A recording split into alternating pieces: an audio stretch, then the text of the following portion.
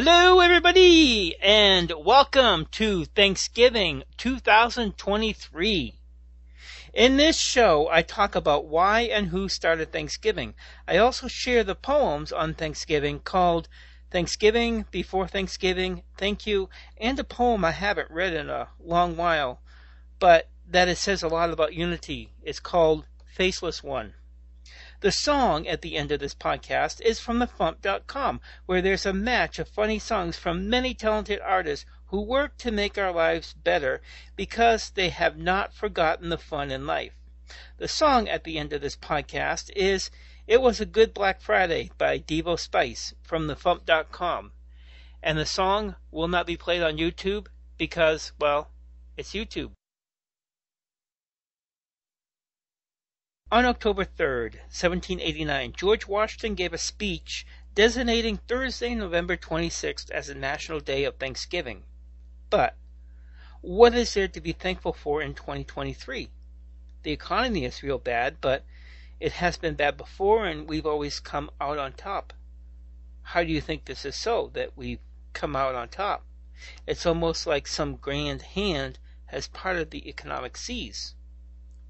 Also, at the time Thanksgiving was started, we fought a war for our independence to establish a constitutional republic, and this was so we could govern ourselves. How are we doing on that camp? I'll let you judge for yourself. So, what should we be thankful for on this National Day of Thanksgiving?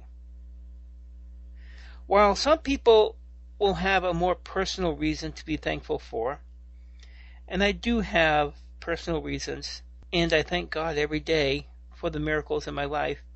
But on a higher scale, I thank God that we have not had war like so many do over the globe, and that for the most part I can walk down the street to go shopping or to watch a movie and be okay. I'm also thankful that the American economy has not yet collapsed, even though every year we hear this will happen.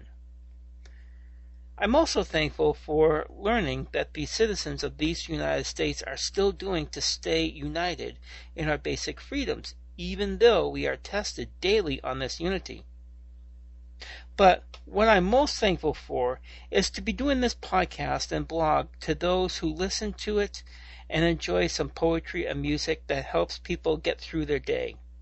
So I thank you for listening to this show over the past years, and remember as you go about your day to stay creative in the magic of life, because that is where our magic lays. Thank you for listening. Thanksgiving. Harvest, loss, and abundance. We either have one or the other. We should celebrate both, 'cause we learn from both. From loss we see error, from abundance confirmation. We plant seeds in the beginning, and depending on how we care for our seeds, we have gain or loss. The color of leaves gone from bright color to a darker, mature color, both beautiful times of autumn. Autumn is a cycle, beginning to end, cool and cold. Within the cycle of the year, we look at the season, see the cycles of our life, remember times past, ponder on the present, and wonder about the future. We celebrate with family by eating a meal, pork pie, potatoes, and gravy. For dessert, pecan or pumpkin pie. We would tell stories of the year or of past experiences, maybe play a game or two, watch sports or a movie. The most important thing, though, is getting together, sharing and celebrating our stories. It's how we learn and grow. It's how we become one. First family, then a country, and finally the world. True God consciousness achieved. Before Thanksgiving. 2 weeks before Thanksgiving, some leaves still on trees, sitting at the grocery store, people enter and leave, getting food for the day, Christmas decorations up, Thanksgiving staples, pies, cranberries, and potatoes, but no turkeys can be seen.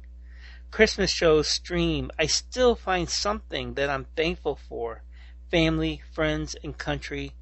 good job, shelter, and health, those moments of freedom, and to be here in the field of creation where anything is still possible. It's the struggle that teaches us, that shows us who we are, that shows us what we can overcome. 2 weeks before Thanksgiving, our story does not end. Our stories we share with all who listen and learns. I'm thankful for that one day where we realize the truth of God consciousness, that we are individuals in the one God. Remember this time years ago? The title of this poem is Thank You. Birds thank the air, leaves thank the tree, clouds thank the sky, cars thank the road. I thank the mountains. Also, I'm thankful for toilet paper, that the arrows in stores are gone, that I don't need to wear a mask, except in healthcare businesses, that stores are open for a job to pay my bills and my hobby, podcasting, for going to a movie theater, watching stories and learning, for story, music, and art. I'm thankful for the pendulum swing, that I can experience normal again. I'm also thankful for this app and swipe to express my art in words that inspire others and myself. I thank mind and emotion, this existence I live within this moment where I can experience God in the physical. All I need to say, though, is I thank God for everything. Let it be so. Faceless One by Robert G. Parent. Who is this faceless one I see in the mirror, in his avatar of this place? She is a dancer who makes poetry with her feet. He is a writer who makes poetry with his pen. Who is this faceless one I see in the mirror, in her avatar of this place? She is an engineer who makes buildings, cities, and bridges. He's the interior designer who designs and organizes spaces. Who is this faceless one I see in the mirror, in the avatar of this place? One who is a politician, one who is the statesman, one who is the cook and the waitress. Who is this faceless one I see in the mirror, in the avatar of this place? I am who I decide to be. I am he and I am she. I am you and you are me.